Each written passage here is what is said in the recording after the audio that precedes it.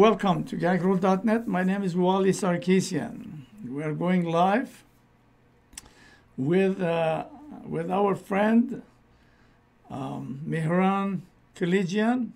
He is a native Jerusalem, born there, and there is major crisis in Armenia and in Jerusalem. Corruption. In Armenia this morning was the news, the deputy prime minister, which is now running for mayor, his mother is racking up all those real estate, becoming multimillionaires. And then also in Jerusalem, which is the subject today, the Patriarchate sold part of Jerusalem, and Armenians are outraged and in protesting. So we thought MIhran is the right man to speak about this because he knows a lot about Jerusalem. He was born there and raised there and served in the military there and all that stuff. So MIhran, welcome. Thank you, Wally, for having me this morning. Being raised in Jerusalem and especially in the Armenian quarter, and with the latest development, it is very damaging and very sad what is happening to our community and to our Armenian quarter.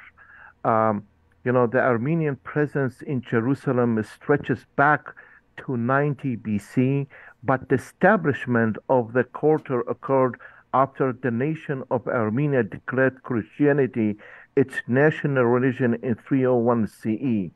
After that time, citizens began making pilgrimages to Jerusalem to see the holy sites, and the Armenian quarter is 1/5 of the old city. Before I do any other statement, just this week there was a very important and significant decision that was made by the Hashemite Kingdom and the State of Palestine, where they issued a joint statement announcing their decision to freeze the recognition of the Armenian Patriarch Nourhan Manoogian as Patriarch of the Armenian Orthodox Church in Jerusalem and the rest of the Holy Land. And the Hashemite Kingdom of Jordan, after many efforts and attempts that did not succeed in correct feelings that the real estate of the Armenian quarter, the old city of Jerusalem, with cultural and human heritage and the historical part of the mosaic of the old city. This is very, very important because when we declare and vote to have a leader in the Armenian Patriarch in Jerusalem, they must be recognized by the King of Jordan, of Hashemite, and Palestine. This allowed the Armenian community members. Okay, you're sort of cutting, so I don't know it's from you or what is happening. Can you hear me now? I hear you. Okay.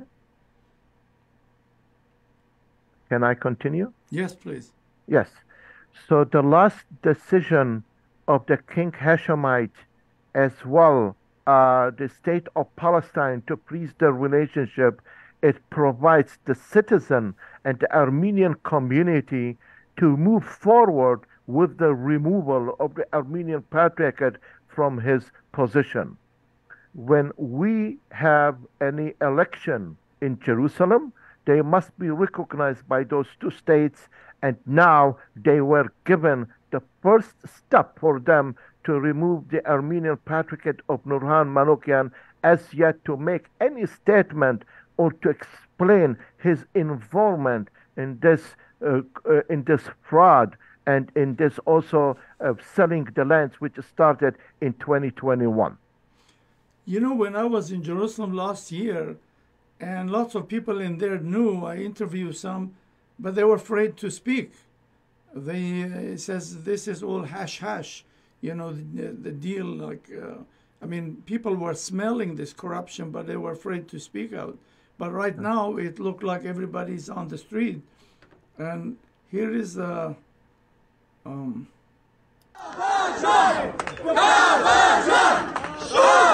This is the man, right? correct. This is the man, the director, the previous director of real estate. His name was Khaled, and he was defrocked by the General Assembly of the Armenian St. James Brotherhood. His name is currently Khachik, and this week he ran away after the Armenian Patriarchate have called the police and the military to block the Armenian community members to fight and to block him, and then he ran away to the airport. He's currently in Turkey, and we know that he will have second steps of arriving to the United States of America. Oh, really? So Yes. he's really fleeing, he's running away. Yes, he's running away. This process, it all started in 2021 when he was reached out by a Jewish family from Australia, and they reached out to him, and then he was able to create the agreement and bring this agreement to the Patriarch in order for his signature. So there are two major players that they need at the moment answer to the community. The Armenian Patriarchate of Nourhan Manoogian, which is now in Jerusalem, and the Armenian community is a powerful community. They will take the necessary action. But another development happened this week, that the Armenian community have also the service of a very well-known law firm. They will represent them in order to fight the Armenian Patriarchate and also the Jerusalem of Mayor in the real estate department. So what is in stake here? Like, what are they selling? So, so this is a very, very important. So this began trickling in 2021 when the former priest Hachik Yeretsian, then the director of the Patriarchate's real estate department, told his network that the Patriarchate in Jerusalem had indeed leased the land to Danny Rubinstein, a Jewish businessman from Australia, for 98 years. That Rubinstein intended to build a luxury hotel on the property. The deal was signed in July of that year, and in October, 12 Armenian priests in Jerusalem signed a statement condemning the sale and alleging that it was done allegedly since it was not ratified by the Synod and the General Assembly. But this is actually very difficult to everyone. The deal includes far more land than originally thought, including private homes, shops, and part of the seminary across of the Armenian Patriarchate, casting a ball of uncertainty over the residents and business owners in the area in question. That's incredible. That's really incredible. This. So what is the suspicion here? Is this man was corrupted? This man was not only corrupted, but he was the master person in the Armenian St. James Brotherhood, that he fabricated this deal with the Armenian Patriarchate Nourhan Manoogian without anyone know about it. And then at this week, it came everything out to light. Oh, that's incredible. That's incredible. So who is the one who blew up the whistle here? Is that priest? Who did this? There are some priests from the Armenian St. James Brotherhood who they showed a very severe concern. They reached out to the Armenian community that for them to step up and to take the necessary action to the recent incidents that it's taking away our rights and our presence. Because what this happened, a corruption, this could erase the Armenian presence. There is also 2% of the Christians in Jerusalem. This will also impact their status quo and their presence as well, because the Christians was being protected in the 48 and also by the Jordanian and during the British mandate. This mandate could be taken away, and the Armenian church and the Christians could be badly impacted, and they can be removed from their lands and from their real estate that they own. Just amazing, amazing how this corruption in Armenia. I just don't know. Like wherever you turn, there is corruption. You know, like it's in Armenia again. There is the same situation. Can this be reversed? I think I'll ask you, but again, can be reversed? You know, this is a very good question, but with the rites in the Holy Sepulchre and also in the holy places, if the Armenian community, they don't stop, and they receive a wider support from the diaspora, and to fight the Armenian Patriarch and the General Assembly, this could be reversed if they are done correctly. The removal of the Armenian Patriarchate could be a second option, as the Armenian community are frustrated, they are in pain, they are in shock, but by collecting enough signatures, it will allow them under the charter of the Armenian Church in Jerusalem to go for a re-election, because they need to start from scratch. But this patriarchy is independent, is not associated with neither Armenia, neither here, right? It's an independent institution.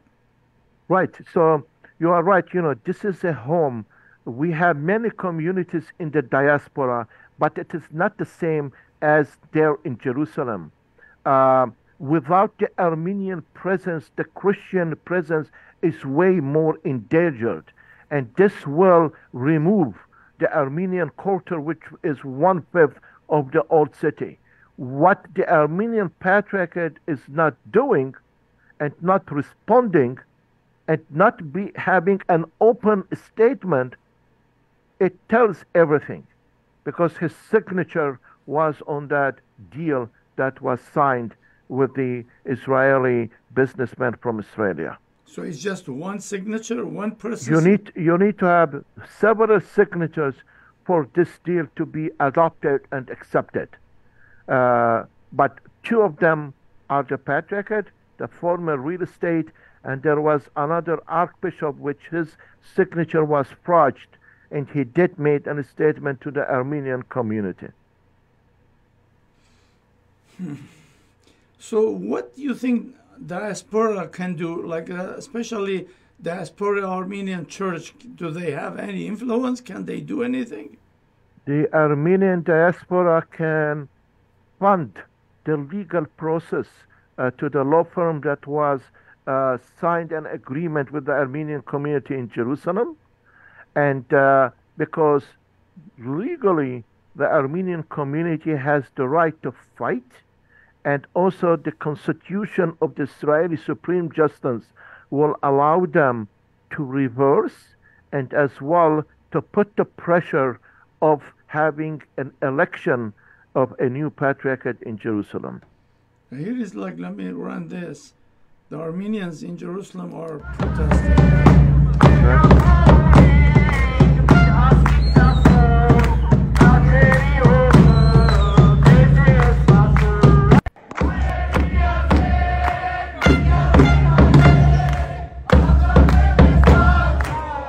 So obviously all Armenians in there are against this. All the Armenians are against of what happened. This is actually a cancer. What happened to the Armenian community, a slap on their face, where two individuals, the Patriarch and the former real estate, they took the deal, they signed in order to get rid of all our richness of the real estate that we have. The Armenian community throughout all communities and the political power are now together fighting. So why did Armenians this long stay silent? Now they're starting up making noises. But this is because, as I mentioned, I was in Jerusalem last year. They knew about this, but they didn't make any issue about it. So what happened that the police start going to the houses and asking from the Armenian homeowners to leave their houses. What? And when they has been asked for what reason, they said your house has been sold in the deal throughout the Armenian Patriarchate deal to the Australian businessman. How bizarre is this? Yeah. So they didn't know even what's. So what happening is now? Are they still in their home? They are still in their home. They are still in their business because of the protection that they have during the Jordanian time to the holy places. So they are going to fight back because the Armenian will not leave the land, and they will do a white revolution of the removal of the Armenian Patriarchate, the new election, because there are members of the St. James Brotherhood who are overseas, who are in the United States. They don't support such action and such incident that happened. What I was there. There is the quarter, and then there is in front of it there is the seminary, and there is parking. Is that part they sold it? That's exactly what we are talking about. The Armenian seminary has been sold, and the parking, it's called Goveru Bardes. The Goveru Bardes has been for the Armenians over 100 of years. So that is what they sold first. They sold it, they said it's 99 years lease. So it doesn't work that way. The 99 lease, it means you own the property. Yeah. And then when they sold that, there are also some other shops in the cross of the Armenian Patriarchate. They sold these shops as well. So you think it's reversible, but it needs lots of support. 100%. It needs a lot of support, and it needs a lot of legal action, because the court will entertain this legal case, and then it will provide also an immunity for the Armenian community in Jerusalem. I think you mentioned that there is attorney, they hire attorney there, Armenians? Yes, there is actually a law firm. It's an Armenian American law firm, well known, originally from Chicago, that they've been following the recent developments in the Armenian quarter of Jerusalem very intently. And as they know, this law firm has a global expertise in complex matters of international law and human rights, particularly in areas concerning the rights and protections of Armenians, whether in Armenia, Artsakh, or diaspora. And their representations have included precedent-setting representations against the Republic of Turkey, Azerbaijan, but they believe that the cause of what's happening in Jerusalem is one of historical national significance, and the Armenian community in Jerusalem right now is championing issues of paramount importance to the survival and security of the Armenian quarter of the old city. So that's why this firm could be a very important task force body in order to protect the Armenian community and also the lands that was sold to the Jewish businessman.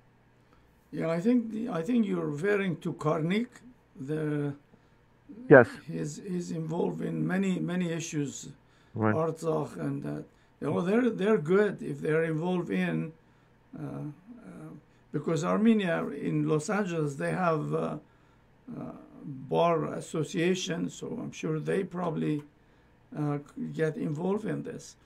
It's just, yeah, it's like the secrecy. It's like even Armenian Pashinyan signed the capitulation secretly, never consulted anybody, and now he says, well, this is official document, So it's I don't know. Being Armenian is not easy.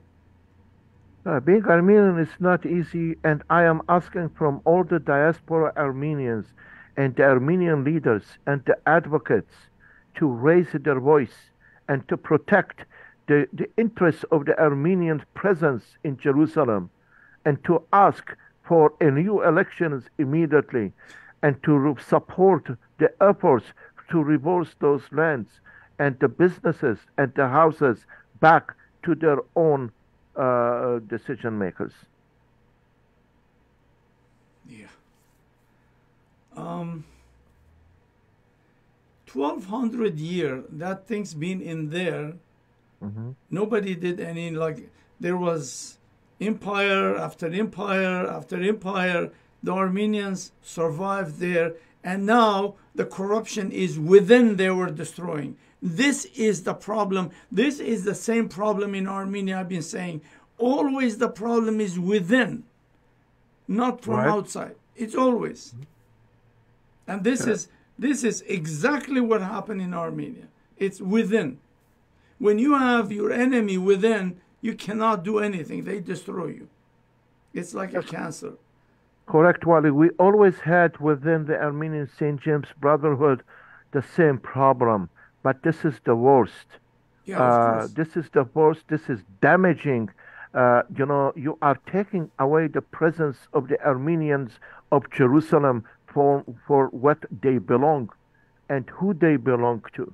This is going to have a negative impact on the presence of the Christians, and then the Jerusalem mayor could have the veto and the power to erase the Armenians and the Christians from the Christian quarter of Jerusalem. This is very, very dangerous and very, very painful.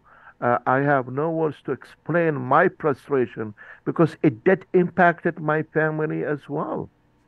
My family owns a land for over 100 years, but the Armenian Patriarchate and the former director of real estate made false accusation, and it was such painful process in the court. But we need to continue to fight with the church in Jerusalem. We need to continue to fight with everyone who is involved. Now is the time for the diasporan Armenians to step up and to put the pressure. I know there are many Armenians of Jerusalem, they live in California, and I know that they are attached to the Armenian quarter. They should step up without any hesitation, and they need to fight till the end. Well, I really thank you for, you're taking this case and bringing to people attention. Most people, we just heard about these stories, like, a couple of weeks stories.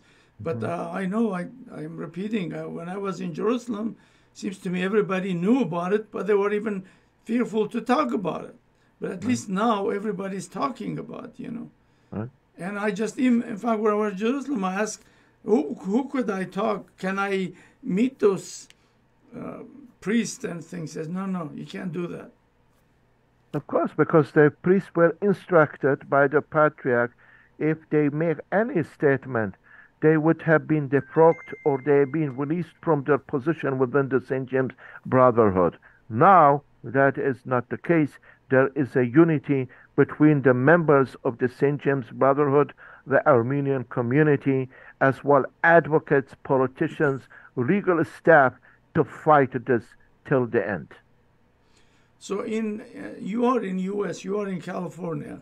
Correct. Have you contacted any Armenian organization? Like, for example, there is Pan-Armenian, which is combined of 20 organizations, if they could raise their voice, or how about Armenian Church in Armenia, and also there's a big Armenian church in Burbank.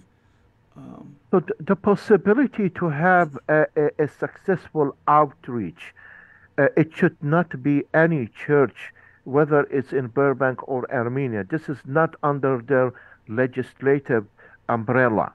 The church would not have a voice.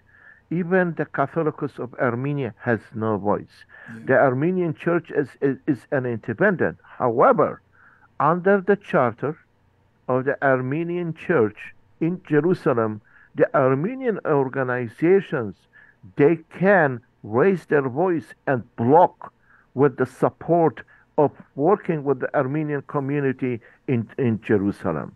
And I am already doing my strenuous efforts in reaching out to organizations that I believe they could be a realistic solution by working with our Armenians in Jerusalem. Well, thank you for your hard work. This is very important. This is really, it's like an Artsakh, like those guys in Yerevan, and they just sold it, and now we have this. Our crisis is just suddenly is duplicating. This is a suicidal of what happened selling the lands. I agree. And this suicidal, it's a cancer brought up by two individuals. And now the Armenian community of Jerusalem are struggling in a very painful way. And the Armenian presence is very critical to everyone. There is no personal interest. We should all join the efforts together. We should all fight together. Even the members of the St. James Brotherhood that they are here today, whether in New York or California or Chicago, they must all come together and build a strong coalition and alliance in order to fight back. Yeah, definitely. How about the Jewish community? What do they say? The Jewish community they were waiting for the moment to take over every inch of the Armenian quarter. We are not treated well by the Jewish government or by the Jewish community. We feel we are a second-class citizen. So when the priests they are walking, they spit on their face, and the police would not do anything. The settlers that they are in Jerusalem, the Jewish settlers organizations, this is a very important to them, taking over the heart of buildings within the Jerusalem, because this will have an impact later on politically as well to the future of Jerusalem itself. But there is a fight. There are some Jewish organizations that they disagree with the current incident happened in Jerusalem, and they expect that the Supreme Court must modify and interfere immediately to give protection to them. Well, Mr. Kalaydjian, thank you very much for your hard work. I'm happy that you're working and also explain the whole things, and I hope there will be some success on this. And I really thank you very much. I'm just let you finish it, whatever you want to say, the last word. Thank you, Mr. Waller, for bringing this important issue to our community, so we make clear of what going on. As Armenian from Jerusalem, I will not stop the fight to my rights in Jerusalem and to our land and to our community. I am asking again to urging every Armenian to step up and to come together. The coalition and the alliances of working together, we will bring our lands together. Our properties are not for sale. Our properties belongs to us of long years of presence in Jerusalem. And I thank you again for this opportunity as well. You're welcome. You're welcome. I hope some good things come out this, and thank you very much for your hard work, and keep us up to date. If you hear anything, you're welcome anytime. We'll update the people, what is going on. Again, thank you. Thank you. All right. So to our viewer, well, please get involved in this. I know there is lots of people from Jerusalem. They have their organization, and get involved and spread the word. And talk to your even American politicians. Maybe they could influence this outcome. It's a disaster. But finally, people are speaking now. A year ago, when I was in Jerusalem, people were fearful to talk about it. So now everything is out, and do your best and spread the word, and we'll see what happens. Again, thank you very much. We'll see you in another episode. Take care. Have a nice day. Bye-bye.